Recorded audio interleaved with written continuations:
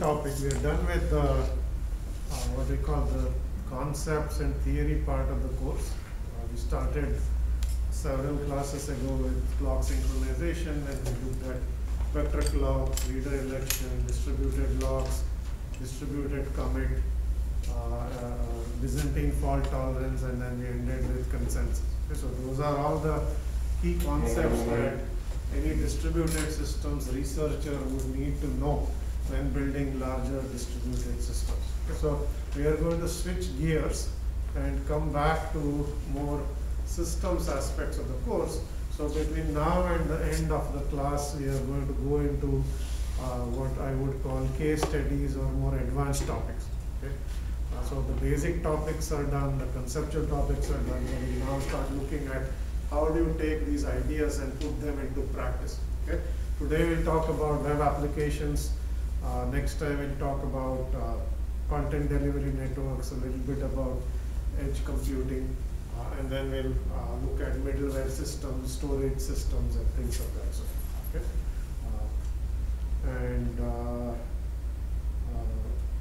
There are only a few classes left, and we'll see if there is time to do a few other topics like IoT and so on at the very end. Okay? But we'll see how far we take.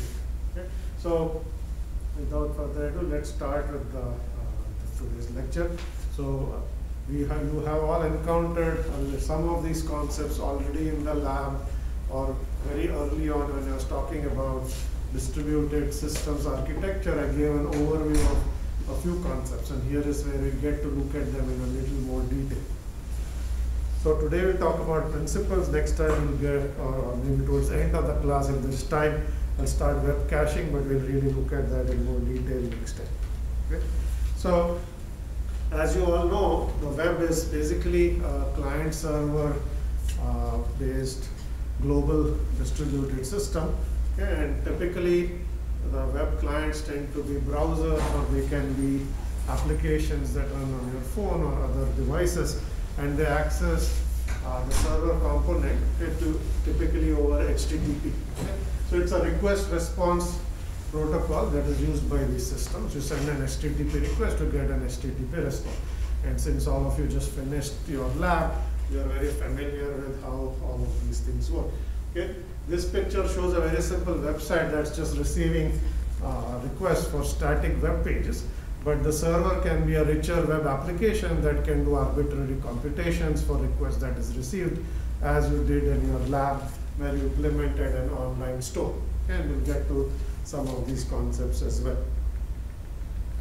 Okay, so very quickly I'll talk about clients and servers. So this is a pictorial depiction of a web browser client. Okay, so you can think of any browser like Chrome or Edge or Safari, Firefox. Okay, by and large, they all have a user interface where the user can submit a request. Okay, the browser will connect to the server, fetch a web page, and render that page. Okay? So in doing so, you'll see that there are different components. There's a UI component for your browser. There's a browser engine. That's the part that's retrieving some of the content. There's a rendering engine that takes the content that has come, whether it's HTML, it decides the layout, it can then embed images, video, and things of that sort.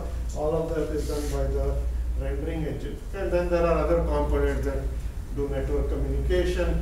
You might have a client-side interpreter if you need to run JavaScript, for example. Okay, so you will have to run that in the browser. The browser will need a JavaScript interpreter there. And then you have the parser that can parse HTML and so on. Okay? So the client itself is a complicated application, okay, and it's basically always talking, in this case, to a server. Okay? Now, the server itself also has many components, and all of you have written a very trivial web server or used an HTTP library to implement it. So you kind of know what is in the server, but here is an architecture of what the Apache web server looks like. The Apache web server is the most popular web server that is used on various websites. Okay, it comes in multiple flavors. Okay, the original Apache web server, okay, came as a multi-process architecture. Okay? And then other variants also support multi-threading. Okay?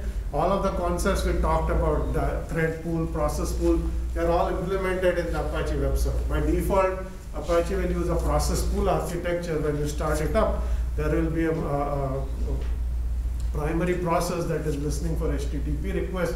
When requests come, it hands it to one of the child processes. Okay? You can also have a multi-threaded architecture. Neither of that is shown in this picture, by the way. This is actually what happens after a request is received. But just to finish what I was saying, if you use a multi-threaded architecture, there's a listener thread that's listening for requests, and then there's a dynamic thread pool that can grow or shrink based on the load, which is going to then service those requests. Okay? Now, once a request is received and it's being processed, this is the architecture, regardless of whether you use a process-based or a thread-based architecture. Okay? So this might look complicated, but essentially the way to think about this is it is a modular architecture that used pipeline processing. Okay? So requests come in and they are going to essentially undergo processing by various modules that you can plug into your Apache web server. Okay? And there are all kinds of modules that are supported. So you can have a PHP module that can do PHP processing. It can actually look at PHP requests and process them. You can have SSL modules that will listen to secure connections. So all kinds of modules are supported. So it's an extensible modular architecture. So you will see that there are modules that you can plug in when you start the server up. And then when requests come in, essentially they undergo pipeline processing through these modules and the response is generated. Okay? This is only doing HTTP processing. Okay? We'll get to how you can actually write code and do other kinds of processing in there. Okay? The only kind of processing that is supported in the server itself is if you write your application using PHP. Okay? Instead of using simple HTML, you can also have PHP language, and that can be supported by the application itself. If you write your application in Java or Python as you did for your lab, then all of that processing is happening outside the HTTP server. This part is only doing HTTP processing, and then the request will be handed to another component. Is that clear? Okay. All right. So I will introduce one more concept and then we'll start looking at details of web application. Okay, so the concept I want to introduce here is one of a proxy server. Okay? A proxy server is an intermediary that sits between the client and the server. So the client-server architecture becomes a client-proxy-server architecture. Okay? So here you have a proxy, so that's your client. There's a browser, there's a proxy that's sitting between it and the server. And the proxy is responsible for a number of things. Okay? In this case, in this example, is showing what is called protocol translation. Okay? The proxy is exposing an HTTP interface, but then it's converting the HTTP request to the FTP request that the server supports. Okay? So here you're essentially doing language translation. Okay? But proxies can be used for any number of things. Okay? Typically, a proxy can take over some responsibility from the actual server. Okay? And proxies can be deployed closer to clients than the actual server. So requests come to the proxy can handle the server, you can send back a reply immediately. Okay? The proxy cannot support, or not support, but rather process that request, and it will send it to the server for processing, as you can see. Okay? So proxies can play different roles. Okay? The one that we are going to look at, not today, but most likely next class, is one where proxies are used for caching. Okay? Proxies can cache content from the server. Okay? In that case, the server is an HTTP server, regular web server. Your proxy caches content that has been retrieved from the web server. It maintains a cache. The requests come in, you look at the cache. The content is already cached, you can reply immediately. Okay? This will reduce the response time for requests because the assumption is proxies are closer to the end client than the server. The server may be a machine somewhere in the cloud. A proxy could be a machine somewhere on your network, as an example. Okay? So that's one of the reasons you have proxy servers, and we'll come back to this next time in more detail. Here I just wanted to introduce the concept of a proxy that sits between the client and the actual server. Okay. So with that, let's now talk about web application. Okay, so our client server architecture has a server, but the server itself can have many components. Okay, we already looked at this multi-tier concept in lecture 2 or lecture 3. Okay, today we look at it in more detail. Okay, so here's a standard 3-tier architecture for your web application, where the first tier, okay, is an HTTP tier. All the HTTP requests are coming to the HTTP tier, so there's HTTP request handling. Okay, the next tier is your app server. Okay, this is an old figure that shows a very out of date way of writing this application using something called CGI, which is common gateway interface, where you wrote application using scripts. You no longer do that. Okay, what you do is you write your application in a modern programming language like Python or Java or Ruby on Rails and things of that sort. Okay? And so that is where your code is going to sit. It's going to do processing, and there is often a database tier or a data tier where the data for your application is stored. Okay? Pretty standard 3-tier architecture. Requests come in and they flow from the first tier to the back tier. Responses go backwards. Okay? Now in our context, as we will see, maybe next time, okay, the server itself, okay, I already said the proxy can have a cache, okay, to cache content. Okay, there is often caching even on the server side. This is server side caching. Okay? So for example, you can cache recently retrieved queries at the app server.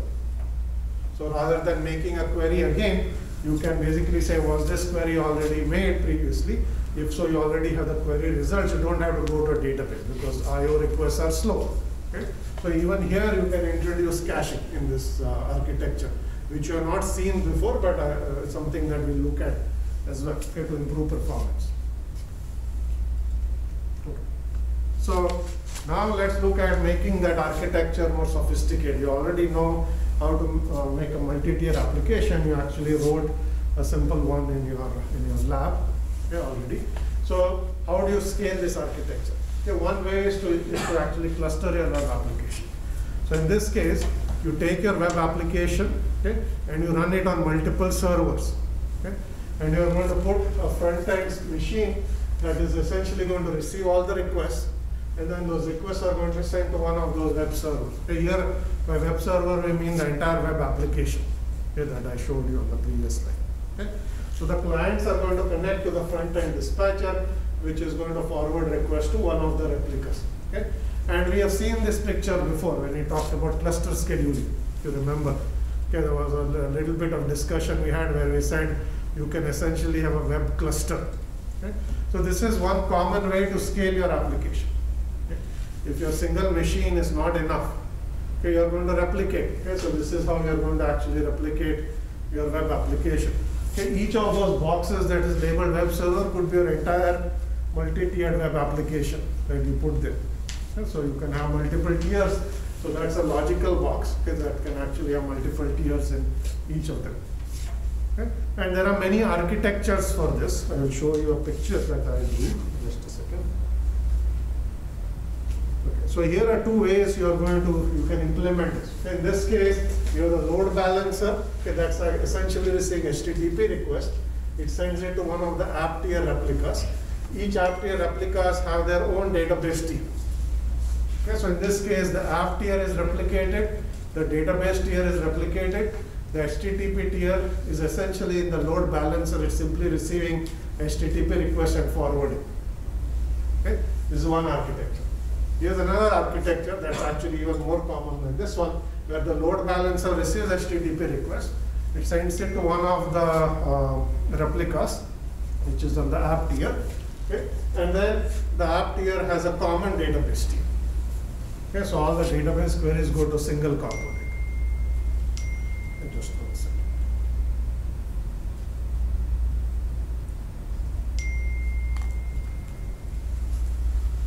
Okay, so you can think of these two. Both of them allow you to scale up because the app tier or the application request processing is replicated. In one case, the database is also replicated, but in the other case, it is not. Okay?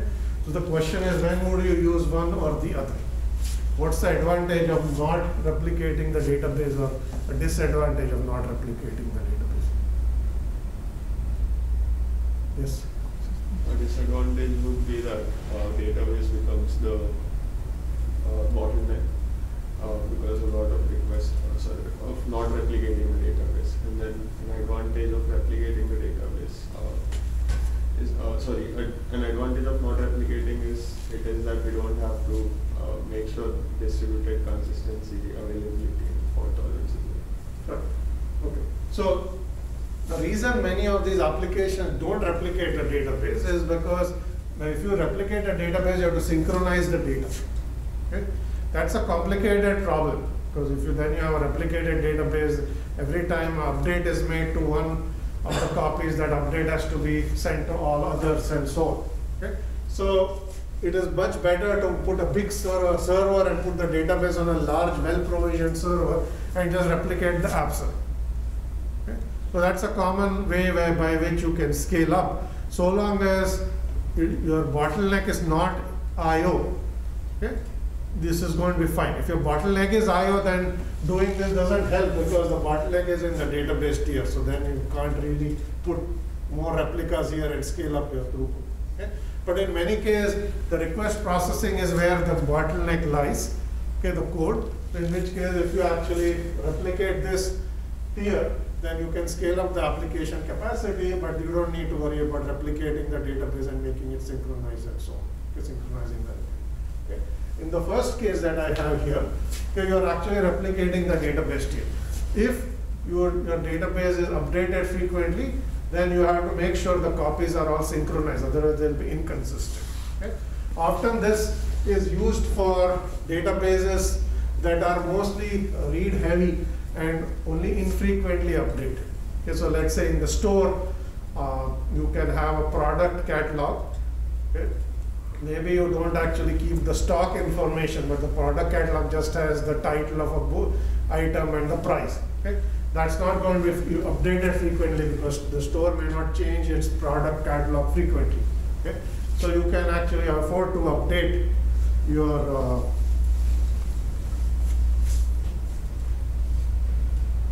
you can afford to replicate your database tier, because it is not write heavy, so that you can periodically just do batch updates of the databases and have it be synchronized. Okay? That still allows you to then replicate your database tier and potentially distribute it in many different locations. This is not going to work if the replicas are distributed. They all have to be in one location. But that will work if the first replica is in one location, the second replica is in another location. Okay, so there are many trade-offs here that you have to keep in mind. But for now, you can just assume this as the simple way you can scale applications without having to worry about database synchronization and things of that sort. Okay? Any questions? All right. So there are many ways by which the load balancer can actually forward request to one of those web servers. Okay, there are in fact 2 or 3 different ways this can be done.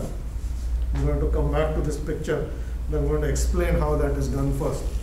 Okay, so the first question you have to ask is load balancing done on a request basis or a session basis? Okay.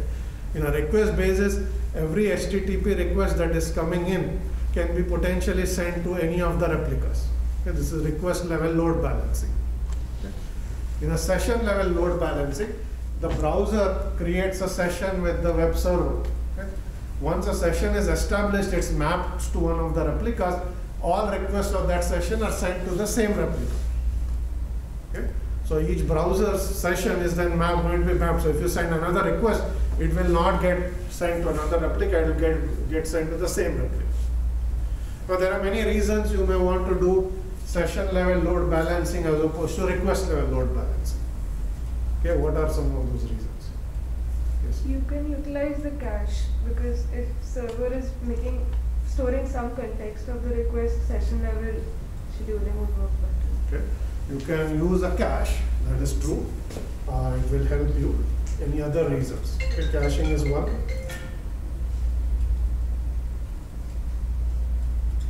Anything else that you can think of? Yes. So if you have multiple databases, you can just write to one database and you don't have to worry about consistency, because in that case only one database has the info about the client. Okay, so you're saying if you have multiple databases, sending it to one database and update it. A better way of saying that is state is actually then kept at a single location. So suppose that you are implementing a web application that's an online store. Okay? So a user might say, I want to put this item in my shopping cart. Okay? A shopping cart is state for that client. It's kept at the server. Okay? If your server is replicated, okay, that shopping cart state will be in the memory of one of those servers. Okay? If I did request level load balancing, okay, I can put an item in the shopping cart, and in the next request might be buy this item. If that goes to a different replica, that replica doesn't know what has happened before. Okay? So it is important that all the state of that session is actually kept at a single machine. Okay? This is one of the reasons why you are going to use session level load balancing for many of these services, not request level load balancing. If you have stateless services, where no state is kept, then you can do request level load balancing. There's no reason to do session level load balancing. But if there is client specific state that is stored at the server and specifically in the memory of the server, then you have to do session level load balancing. Okay? The only way around that is to then actually take that state of the client and put it on a common disk where any other server can also access it. If you keep your shopping cart on disk or in a common database, then you can send that request to another machine and then it can still retrieve it and get it back. Okay? But if you keep it in memory, you have to do session level load balancing. Okay?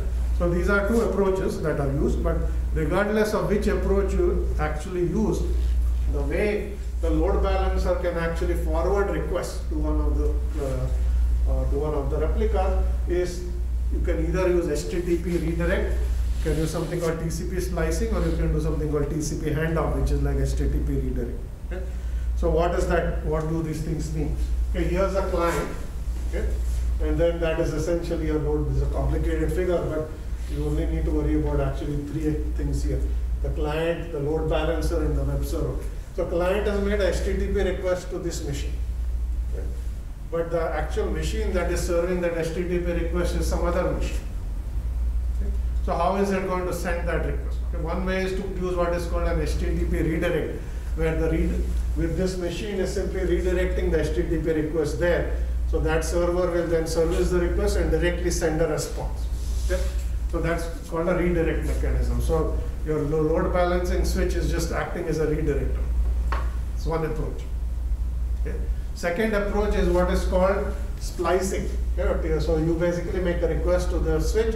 The switch takes that request and makes a second request to that server, one of the replicas. Okay, response comes back, it takes that response and it embeds in the first request and sends it. So essentially there are two connections that are spliced together. Okay, so this is called splicing. Okay.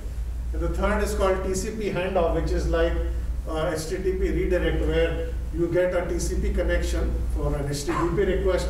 You essentially hand off that TCP connection itself to another machine. And this requires you to do some additional network level and network level mechanisms where you make a socket connection to one machine, that socket connection is essentially handed off to another machine. So you have to use one of these multiple mechanisms for that forwarding to work. The simplest one, as I said, is simple HTTP redirect, where you make an HTTP request, it's just handed off to another machine. Okay? So these are all details of how some of these low level things work. Okay? So you can use one of these mechanisms, and different types of load balancer use different mechanisms. Any questions on this? Yes. For example, when should I use TCP splicing or TCP handoff? For what use case can be? Sorry, what's your question? So, which one to use? Yes, I mean, can you give me some use case examples? For example, So the question is, can you give use cases for it? So they all do the same thing. They take an incoming request and they hand it off to some other machine. The question is, which mechanism should you use? There are multiple that have been developed. Okay, they have some advantages or disadvantages, but they all allow you to take a request and send it to some other. But the client actually sent a request to the front end switch. It may not even know the presence of some of these websites. Right? So if you do an HTTP redirect, all of those replicas, right, that I showed you, they must all have a public IP address, because you're essentially sending your request, redirecting the request to one of the servers. The server sends back a response. But if those machines have a private IP and only this switch has a public IP, you cannot use HTTP redirect because the server may not actually have a public IP. In that case, you might need to use splicing or a handoff to do something. Right? So there are pros and cons, but by and large, they all allow you to do load balancing of either request or session. Your question? Yes, so adding to his question, so I think that the HTTP redirect has no session information, but the other two should have session information. Because the other two, if I am issuing a request, I should know which socket is created for each client, so I can use the same socket each time. But HTTP redirect might not require this. I will just forward the request. So question is, will HTTP redirect have session information versus other things, right? So first of all, I did not actually explain mechanisms by which session information is kept. Okay, whenever a client, so there will be many clients that are accessing the web server. When any client sends a request to the switch has to keep a table saying, I received a request from this client. Okay, is this part of an existing session? If so, you look at what machine it has been mapped to, and then you take that machine, and then you can use any of the techniques. You can do an HTTP redirect to that machine. You can do a TCP splice or a handoff. Okay? So how you keep the state of a session and which technique you use are somewhat orthogonal. They are not necessarily the same thing. Okay? Having said that, to some degree, there are schedulers that are simply going to do an HTTP redirect, and the client can then send subsequent requests directly to the machine. In that case, you're right.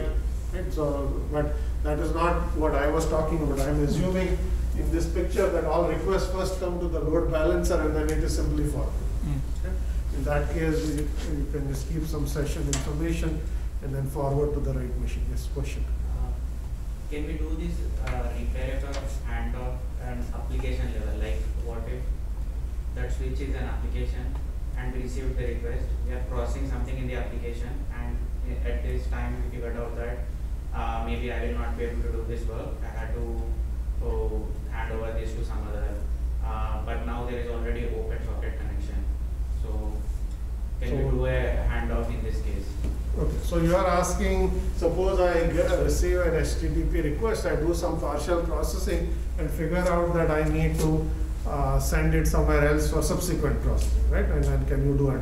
So if you think about it, your multi-tier architecture, microservice architecture, they all do exactly that. Okay, so request comes in, each tier or each service is doing partial processing, and then it's making another request. You don't actually have to hand off the request. You can simply make a new request, get some results, and then relay the response back. So that is like HTTP slicing, right? But if you want to do like the kind of, so it's like next time don't communicate with me, you can directly go to the other server over there. Right. So if you're asking how do I actually ask a client to forward all its subsequent requests to another server, there are other mechanisms to do that. But in the first case, if you've done some partial processing, you can still do an HTTP redirect. There's nothing that prevents you from taking the original request and forwarding it. That's not a problem, because you just haven't sent a response yet. Right? So that is still possible. Okay? You had a question? Mine was like based on it. So the HTTP redirect is a two-step procedure in which the client sends the request to the switch back, sends back the IP of the web server where it needs to communicate, and then the subsequent request goes to that server. Is that correct? Yes. So in HTTP redirect, you basically get a new URL effectively to talk to. Okay. In TCP splicing, you essentially have the request already. You make another connection and you relay the request. Okay? And TCP handoff is doing something similar. Okay. So these are a few different mechanisms to do load balancing. But let's move on to some other interesting techniques that you can implement when you have a clustered web application. Okay? This one is called elastic scaling. Okay, so what is this technique and what is it used for? So first thing you want to keep in mind is when you deploy a web application, okay, and let's say you put it on a cloud, the workload it is going to receive okay, from its clients or users is going to vary over time. Okay, there will be times when the workload is high, other times when the workload is low. Okay, so web workloads show time are time varying and they show temporal fluctuation. So for example, they will see what are called time of day effects, where the workload is higher during the day and less during the night, simply because there are more users accessing that web application during the day than the night. Okay? There may be seasons where the workload is higher than other times of the year. Okay? So if it's online stores, whenever there is a sale, you will actually have a higher workload on your application because there are more users trying to buy things from your store. So web workloads can see all kinds of variations over time. Okay? And then there are other kinds of workload dynamics which are called load spikes or flash crowds. So in this case, the workload seen by the applications increases suddenly without any advance work. So this can happen for any number of reasons. So for example, news story breaks, big news story breaks. Everybody goes to their favorite website. That website suddenly sees a huge increase in traffic. Okay? That's unexpected even. Okay, but there are many other times that are expected. For example, there's a popular sporting event and it's the final game of a soccer match, or maybe it's the Super Bowl. Okay? So you expect that any sports website is going to have much higher traffic than other days. Okay? Or Black Friday. Yeah, that's the time when every website sees a huge increase in traffic because there are big sales on those days. So there are these kinds of effects that this web application sees. Okay? So then the question is, how do you design your web application so that it can deal with all of this changing workloads? Okay? One approach is you decide what is the absolute maximum workload your application will see and put enough servers to serve them. Okay, so you say even on the worst day of the year, this is the peak traffic my application will see. It needs 10 replicas, so I put 10 replicas. Okay? So that's something you can do. Now, it may be that those events are rare, so most of the time only 1 or 2 replicas are actually seeing traffic and the others are sitting high. Or you may actually not be able to predict what the maximum traffic is. How do you know how many users are going to come on your Black Friday? Maybe you have a product that's in high demand and maybe you don't have, right? So you cannot tell ahead of that. Okay? So as a result, what happens is applications are often under provisioned, where the workload actually exceeds the capacity of the application even when it's replicated. Okay? And the website just gets overloaded and stops working. And you may have seen this in many cases where on certain popular times, website doesn't work, right? Spire doesn't work during registration days often. This happens even after 10 years of Spire. Okay? So, and that's the day when it's seeing actually a load spike. So even though there is replication and clustering, this still happens because they under provision the system. So what can you do? Okay, so this is where this notion of elastic scaling comes up, where you increase the capacity of your application on the fly when the workload increases. Okay? This is called auto scaling or elastic scaling. So it's not that some human is sitting there and saying the workload has gone up, the machines are 90% loaded, so let's add more capacity. Okay, you want the system to do this automatically for you. So this is called elastic scaling, where the web cluster is monitoring its incoming workload. And whenever it sees that its replicas are approaching some threshold capacity, you will start adding more servers. Okay? So you can do this in the cloud programmatically, because in cloud you can just make an API call and request more servers. Right?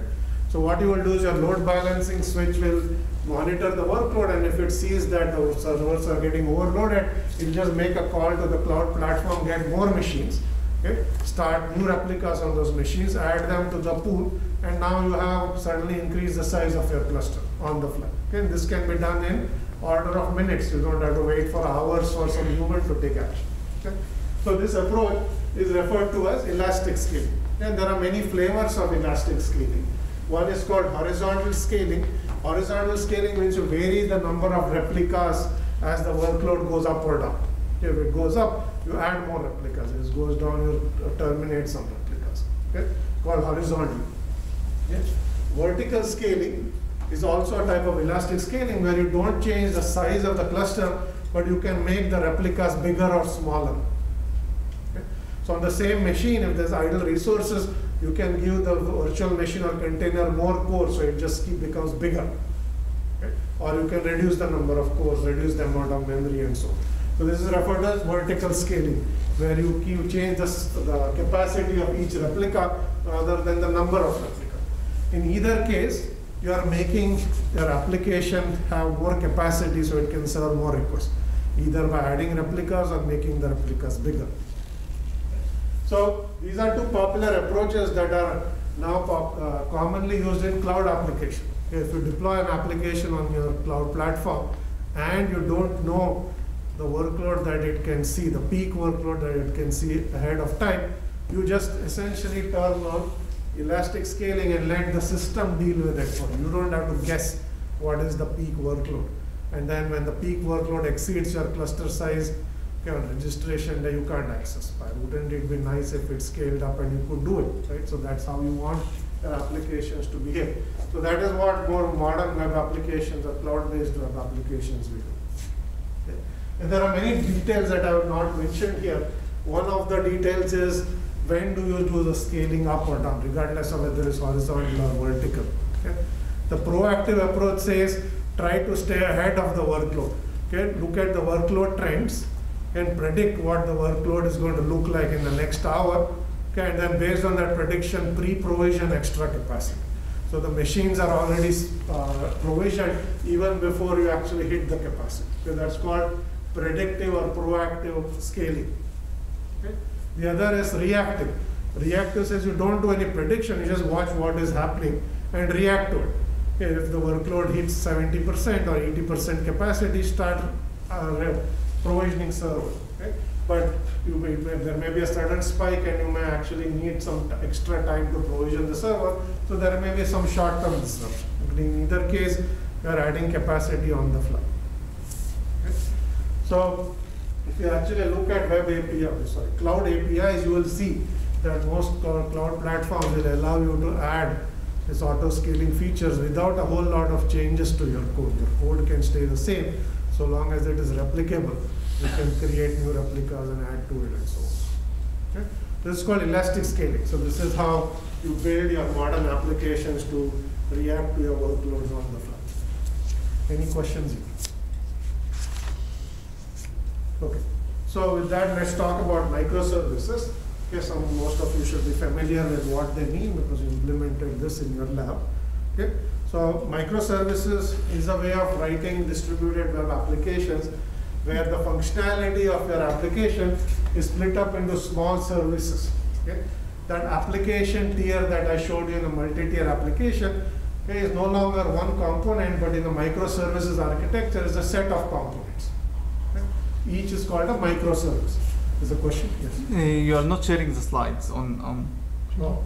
Yes. Okay, hold on. Why the slides are not being shared? It was right in front of me and I didn't realize.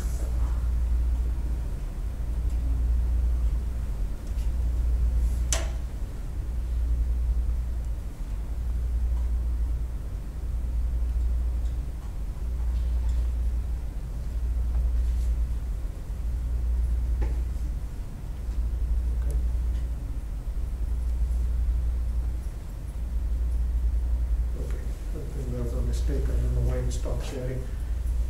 But anyway, let's come back to the microservices architecture here. So what the microservices architecture says is take a multi-tiered application, take the application tier, okay, which is typically a monolithic application tier, and splits it into smaller components, each of which is called a microservice. Okay. This is also an example of a service-oriented architecture, but we don't need to worry about it. Okay, the reason you want to do this is modularity.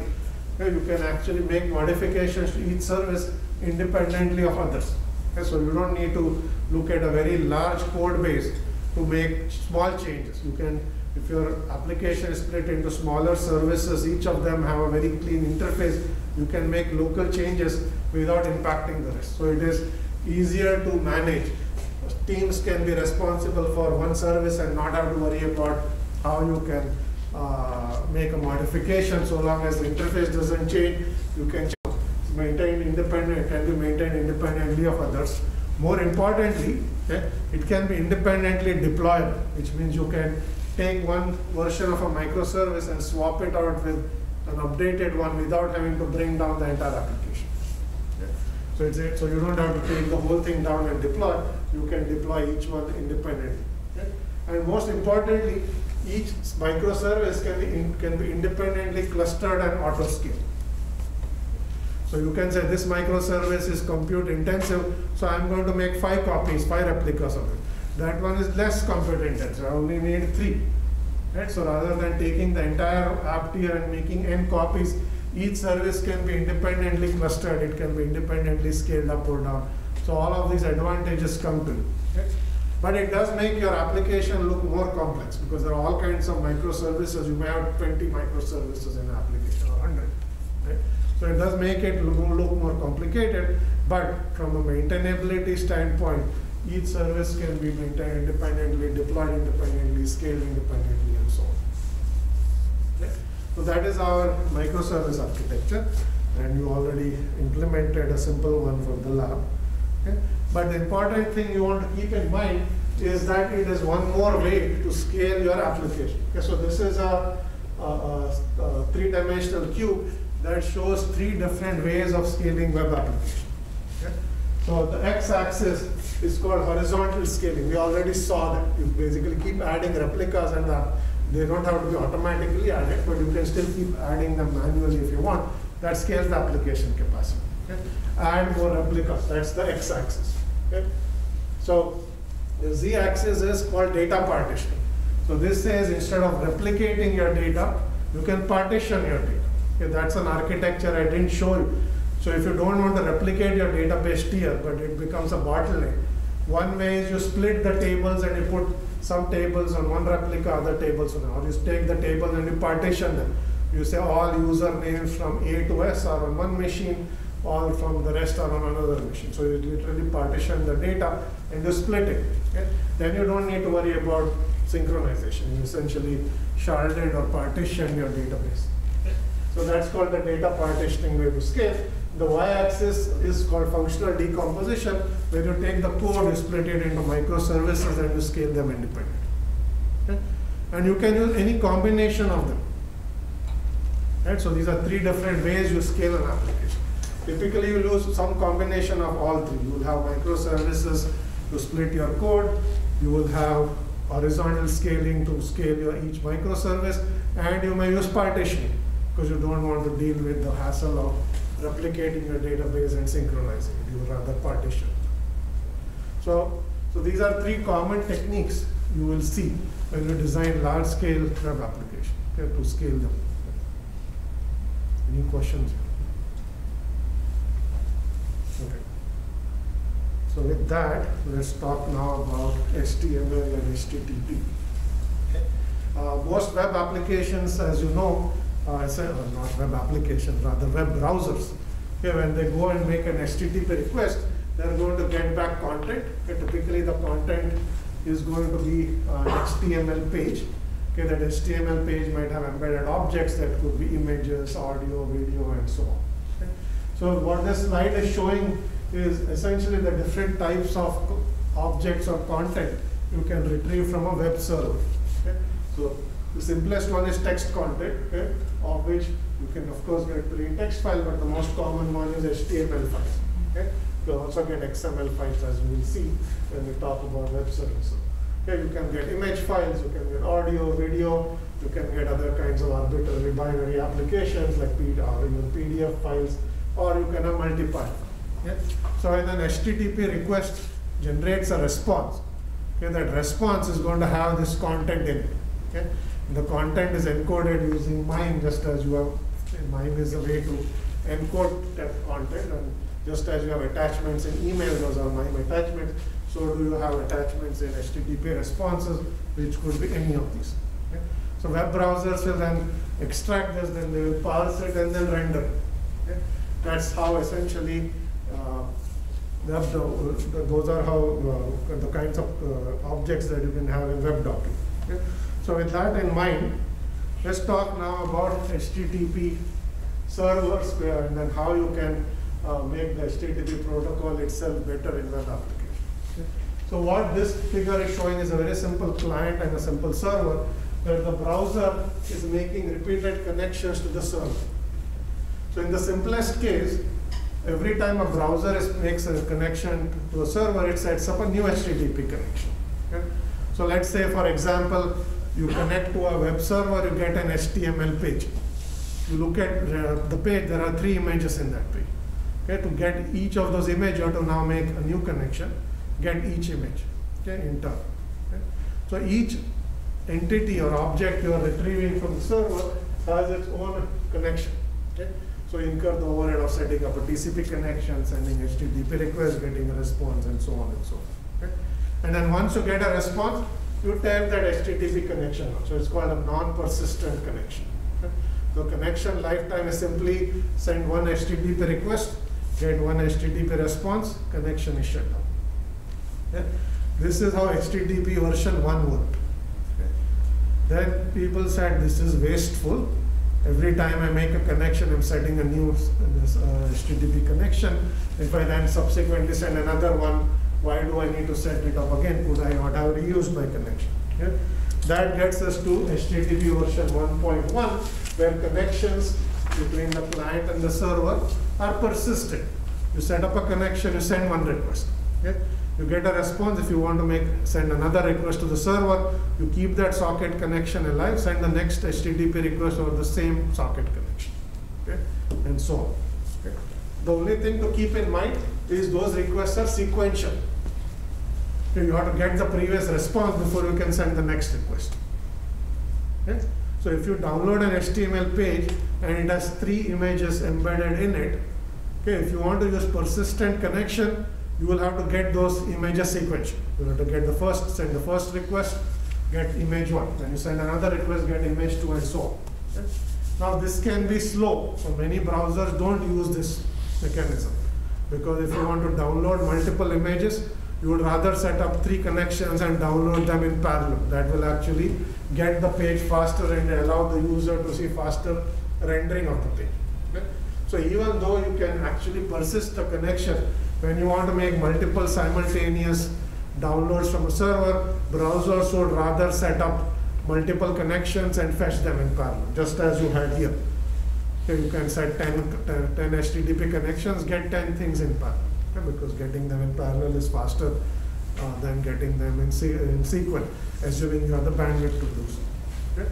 So HTTP connection 1.1 had this notion of persistent connection, but because the connections had to be made, or the requests had to be sent sequentially, didn't really work, didn't achieve the goal of what they were trying to do, which was to save the connection overhead. Okay? And we'll see how HTTP 2 solved that problem, but before we do that, just wanted to put up some very common HTTP methods. Again, so you've seen some of this in your lab. So the most common one is called a GET HTTP request. These are types of HTTP requests. In GET, you're simply sending a URL and then fetching whatever that URL is pointing to. If it's an HTML page, you'll get a page. If it's a JPEG image, you'll get the JPEG image. If it's a REST interface, as you saw, that URL actually triggers some code and generates a response. Okay? So that's essentially GET. Okay, put allows you to actually store a document. Post allows you to add data to a document. So whenever you submit web forms, okay, or using a web browser, and you hit submit, that essentially goes as a post request. Okay? And when you're trying to retrieve something, you send a GET. So GET and post are the most 2 common types of HTTP methods. Okay? Delete allows you to delete a document, but most web servers will not support it. They won't let some arbitrary client come and say delete some content and start deleting. Okay? But it is part of the protocol. Okay? And put is actually used to upload documents. Again, it is used only when you're using it to upload some files from your machine. But if you're submitting web forms, you're going to use post. Okay? So these are common HTTP methods that developed maybe 25 years ago, but still the most basic methods are still the same in HTTP. Okay. So with that, let's see how HTTP 2, which is the most recent version of HTTP, has solved some of the problems of HTTP 1.1. Okay, HTTP 1.1 introduced the notion of persistent connection, but it required that each connection or each request is sent only after the response to the previous one is received. So it was essentially sequentializing. You cannot send the next request while the previous response is outstanding. Okay? HTTP version 2 is designed to address the message latency problems but gets rid of most of these issues. Okay? So first thing, so there are three main features there. First is it allows you to have binary headers, not textual headers. Okay? So HTTP assumes that the headers are all textual. Okay? Here you can make the headers binary and then you can compress them. Okay, so essentially, rather than sending text strings, you can send compressed version of text strings, which will make the message smaller. Okay, so then it will be faster. Okay, so essentially, add compression to your messages to make them smaller and hence faster. Okay, that's one.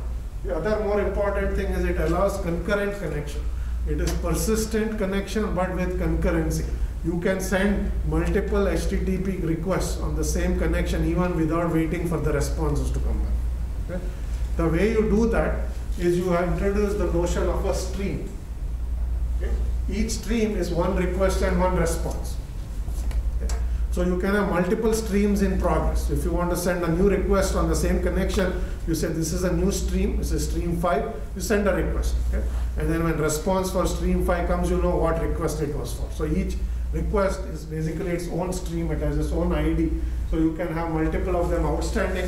They can come in arbitrary order back. They don't have to come sequentially, but you don't have to wait for the previous response to send the next request. So you can actually send them all in parallel. Okay? This is going to speed up your connection significantly. You don't have to set up multiple connections. Okay? You can use the same connection and send as many requests as you want without waiting for the response to be received. Okay? So this actually is an important innovation that has allowed browsers to significantly speed up HTTP performance. Okay? Note that the protocol itself hasn't changed. It still does get put, all of those still are the same. The only thing you did is you compress the request, okay, so that you can make the messages smaller, and you reused your socket connection so you don't have to set up lots of socket connection to the same server. Okay, so this is going to be a performance improvement.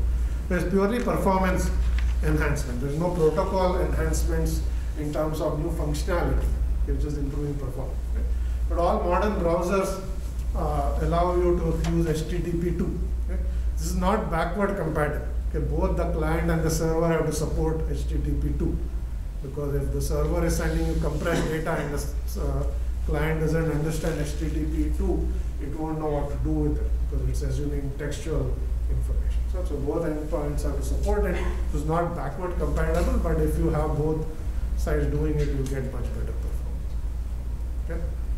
So Google was the company that came up with this. They introduced this in Chrome and others. Now most browsers will support it. Okay? If you have more interest in this, there's a URL there. You can actually read up about all of this in more detail. So that's HTTP 2. So with that, we can now talk about web services and REST and things of that sort. So what are web services? Web services are a way you can write web applications and use RPCs between these applications. Okay? So web service is a way to use RPC between a client and a server or two machines that are essentially doing RPC. Okay? Now, when you use the term web service, it has a specific connotation where you use a certain type of interface description language, use a certain type of protocol for SOAP for you to essentially send RPCs. Okay? So what you do is you say the server is exposing these RPC methods. You write it in an interface definition language called Web Service Definition Language, WSDL. There's a compiler that's going to generate stubs for both the client and the server. So you will see there's a client stub, a server stub. Okay, then you use that, you write your application using these stubs. And then the protocol that you use to communicate is SOAP, which is like HTML, except that's an XML based language. So you're using, just think of it as RPC calls that are basically going over XML. All the data is and the responses are going as XML requests rather than binary requests. Okay? So that is what web services are. Okay? And I'm going to show you some examples of what that requests and responses look like. Okay?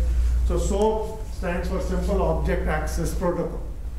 Here's an example of making a RPC request over SOAP. Okay? So you will see that it essentially says the RPC request is like has an URL that is mentioned there, example.org alert control. It can have arguments that you can put in there and so on. Okay? Here is essentially the message you want to post as part of that alert. So that's the argument string that you're sending.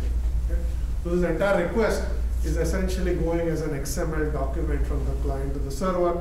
The server will parse it, say that's the method name, these are the arguments of the method, and it will invoke the method. Okay? So essentially in RPC system, you've seen how RPC systems work, but you're using SOAP and XML rather than some binary buffers that you're sending and so on. Okay? gRPC uses protobuf, here you're essentially using XML. Okay? That's essentially what you want to keep it. Okay? Now here is the, okay, your questions. So even while we are communicating between these microservices, are we using, will we use HTTP2 or like HTTP1? Okay, question is while you are communicating between microservices, will you use HTTP2 or HTTP1? To some degree that depends on what the HTTP library does, because it's transparent to the client and the server. You are just constructing the standard HTTP GET request. Now before it is sent, will your HTTP library turn that into a compressed form and send? Then it's HTTP2. Okay, so it should not matter, your code should not change. It's the HTTP library at both end changes and it's just using a different way to communicate. Okay? So I don't know the answer to your question because that depends on what library you actually used. Okay? I would assume it's HTTP1 because HTTP2 is still only used in browsers and servers. I don't know whether it can be used in microservices. I'm assuming you can, but unless you used HTTP2 library for lab 2, it's unlikely it was actually doing any of that. Okay? So if we are using HTTP2 library, let's say, so that means that even if we say connection.open, if we call that multiple times, then also once the connection is made, next time it doesn't actually create a new connection. Right? The question is, if you use HTTP2 library and every time you make an HTTP connection, internally it should check that there is already a connection and it shouldn't make it. Okay? That's one way to write the library. The other way is to actually, you keep track that you made the connection and you don't call it repeatedly. You just send the next request instead of opening a connection. Okay? There are multiple ways you can do it. I don't know which library does what actually, but either way you don't want to set up a new socket connection. You want to send requests over the existing socket connection. Okay? Okay. So coming back to web services and so as I said, web services are a way of using RPC, but you use XML to exchange information, and this is essentially a XML-based SOAP message. And one of the reasons this web service didn't become popular is that people found it was too heavyweight. Okay? To send a simple request and send this message, you have to send a very long XML document. You have to parse this XML document, then you have to generate the response, send it back, and so on. Okay? So what people started doing was saying, already all these applications use HTTP. Okay? Why do we need to send XML document? Let's just use HTTP and encode the request as an URL. Okay? And any arguments you send as the body to the message, you can send JSON or some other way to send the argument. And I have all the information I need. I know which method I'm calling, I know how to pass argument. I don't need to send a complicated XML message to do this. Already HTTP is a lot more popular than using something like SOAP. So let us use HTTP as a way to make RPC requests. Okay? That led to RESTful web services. Okay? And we talked about this again in lecture 2, but here is where we now try to understand what exactly it is given. So it is much more lightweight. Okay? That large message is essentially 2 lines. Okay? Here is a message using SOAP that says, okay, I want to look up the price of a stock. This is the service I call, there's the ticker, there's the price, and so on. And here, this is the REST version of it. So you basically just say get stock price Here is the SOAP version of the same call. Okay? So I send a large XML document asking for the price of some stock, I get a large response. Okay?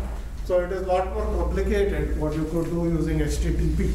And because HTTP was already pervasive, this is the way people write web services. Nobody actually uses the more old way to do this by writing the definition language using compilers and so on.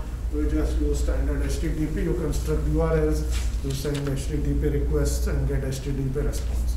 Okay?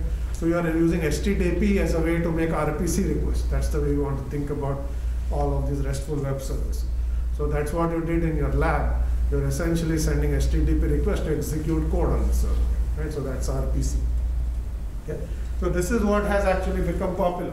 Okay? So instead of doing heavyweight protocols, you use lightweight HTTP protocols. If you want to read something, use a GET. If you want to create something, use a POST. If you want to update something, you use a PUT. If you want to delete something, you use delete, but it's often not used at all. Okay? So much simpler than using SOAP, very close to what web applications already do. Okay? So here are examples. I'm going to go through them again. So you can write, this is a RESTful interface where you can use a GET stock price less IBM, says get me the stock price of IBM, and they're sent to some host.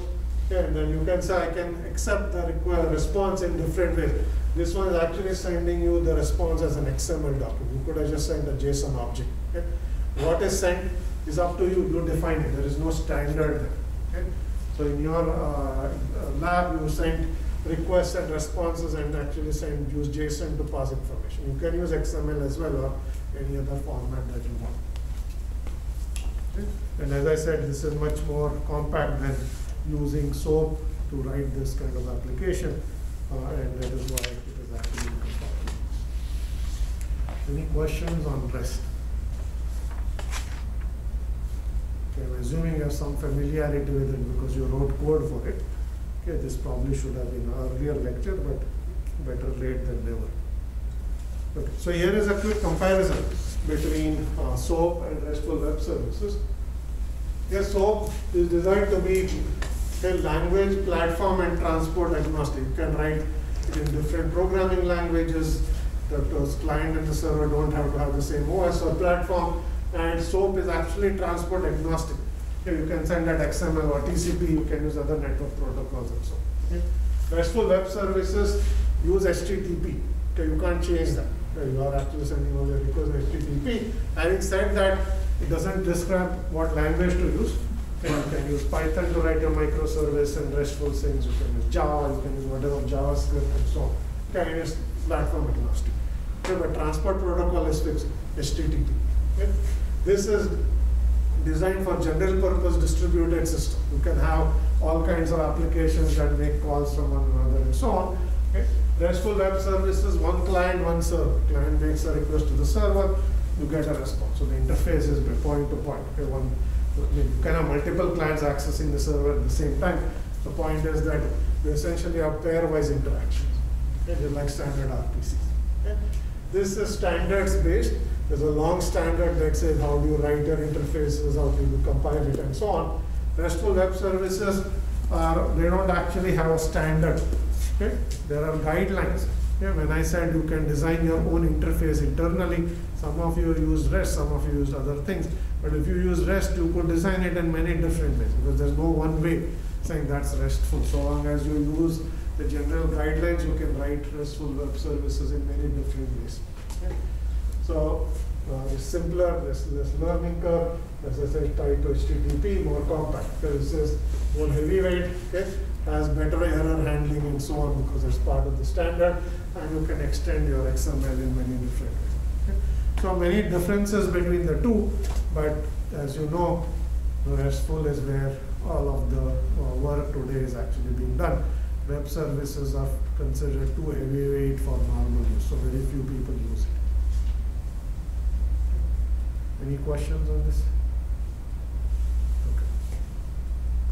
All right, so I'm going to introduce the next topic of web proxy caching, and then we will stop here. Okay. So I already earlier in the lecture introduced this notion of a proxy server. Okay. Now one mechanism that the proxies can be used for is for web caching or caching web content. Okay? So the idea here is you have clients that are making requests. Typically, you would basically take your URL and send it to the server that answers to that URL, which is the server over there. But let's say the server is distant, it's running on a distant cloud server. Okay? But there is a proxy server that is deployed close to the client. Okay? The proxy server maintains a cache. Okay? And all requests are sent to the proxy server. The proxy server looks at the cache. So you say I want www.cs.umass.edu/index.html. Okay? So if you make that URL, you'll come to the proxy and you say, do I have index.html from that server already cached? The answer is yes, you can immediately send that response back. Okay? Because it's the same response the server would have sent. Okay? And if the proxy is closer to the client and the server, that response comes back faster. So you essentially reduce the load on the server, you increase the performance of the client. Okay? So you get both of these advantages. Now, there are some subtleties here. Okay? Let's say you cached a web page, okay? But the web page actually changed on the server. So you are now, let's say, instead of going to the UMass web page, you are looking for the main page of your favorite news site. Maybe there's a breaking news section is getting updated every few minutes. Okay? Whatever is cached is no longer up to date with what's on the server. So if you do not take care of the consistency problem, your proxy may serve stale content. It may serve an older version of the web page. Okay, you don't want that to happen. So cache consistency is important. If the web page changes, you better make sure the proxy knows something about this and does not serve stale content. Okay? So if you introduce any web cache, you want to ensure that consistency is maintained. Okay? We already talked about consistency for a variety of other things, storage and so on. Here is where we look at it in detail, but in the context of web applications. Okay? So we want to do cache consistency. Okay, but this figure here is actually showing another concept, which is if I ask for a web page, but what if the proxy does not have that web page? Okay, that's called a cache miss. Okay? If there's a cache miss, what do you do? Okay? There are two things you can do. One is go and get it from the web server, okay, and then you put it in the cache and return to the client, whatever it does. Okay, so the standard approach is if you have a cache miss, go to the server. Okay? What this picture is showing is another concept called cooperative caching, where you say rather than going to the server, is there a nearby cache that also has a copy of that? If so, maybe it's faster to get it from another cache. Here, as you can see, you ask for a neighboring cache than going to the web server. Okay? This concept is called cooperative caching, where a set of caches cooperate with each other so that what the client sees is the union of all the content stored in the caches. Because you can make a local request, it can fetch that from another cache if it's not stored locally rather than going to the server. Okay. So this allows the cache to act as if it's logically a unified cache of all of the neighboring content. Okay, so that's called cooperative cache. So you can do one of these two things on the cache miss. Get the content from the server or get it from the nearby cache. Okay? But what we'll talk about now, very briefly, is how can you maintain consistency of your cache. Okay? So here is a picture you want to keep in mind, because this was the old model, but the browser sends a request to the server, gets a response. This is the new model we are now. Okay, you have cache setting, proxy setting in between. Browser sends a request. If it's a cache hit, response comes back. If it's a cache miss, okay, in this case, you're just going to the server. There's no cooperative caching we added yet. We will add that in a bit. Okay? So you get a request, send a response, put it in the cache so that any subsequent request can be served, send back to the web. Okay? That's the picture you want to keep in mind. Okay. So let's talk a little bit about how are you going to maintain consistency of cached items. Okay? Just talk about concepts and look at the detail later. So what can we do if the web page changes at the server? How should the proxy deal with this? Interrupt. Interrupt. What are you interrupting? For example, I have a connection to some web page.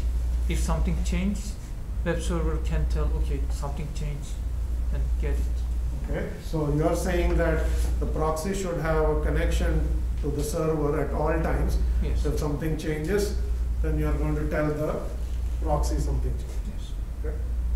So that if there are thousands of proxies, they will just have connection to the server. If nothing changes, that server connection will be wasting resources. But if things change frequently, you could do that. Okay? What other things can you do? But it is an option. We'll come back to it. It's not a bad option.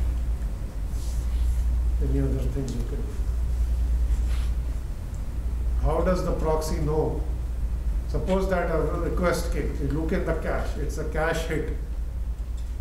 Okay, how does the proxy know whether the content is fresh or not? Should it respond to the client or should it not respond? Yes. Maybe. Can the proxy just check with the server the last update time for that page? Like instead of fetching the entire data, it can just get the last update time. Okay. So you can ask the server, right? So you can periodically check. So what you mentioned is exactly one approach where you do what is called polling. You ask the server, okay, what was the last time the page was modified? There's actually a type of an HTTP request which we didn't show earlier. We'll talk about it next time, called a conditional get. You basically say, here is the last time I got this page, has it changed since? So you're asking, has it changed? So you can do what's called polling. You periodically check, I have this page, has it changed or not? If the server says not changed, you know it's fresh. If the server says it's changed, you delete it or get the new version. Okay? That's called a polling based or a pull based approach. Okay? The proxy is pulling content from the server by polling. Okay? So if you know there's a pull, there must be a push. Okay? That's the opposite. Okay? So in the push based approach, the web server is going to keep track of every proxy and what pages are cached at those proxies. Okay? So when the web page gets updated, it looks at this table and says what proxies have this page, and you will send a message saying invalidate this page. Okay? This is a push-based approach. Okay? So there are these two techniques we will talk about next time. And the proxy can either poll the server and pull content, or the server can push invalidates or new content to the server. And we'll see there are trade-offs of either approach. And some approaches are better in some scenarios and others are better in other scenarios. But either way, we need something for the proxy to know that its content is actually still up to date. Because you do not want to send old content to your users. They will just stop using the proxy cache, saying this is just old. You're sending me yesterday's news page, I want today's news. Right? So that doesn't work. Okay? So we'll talk about all of these consistency mechanisms next time. So we'll stop here for today.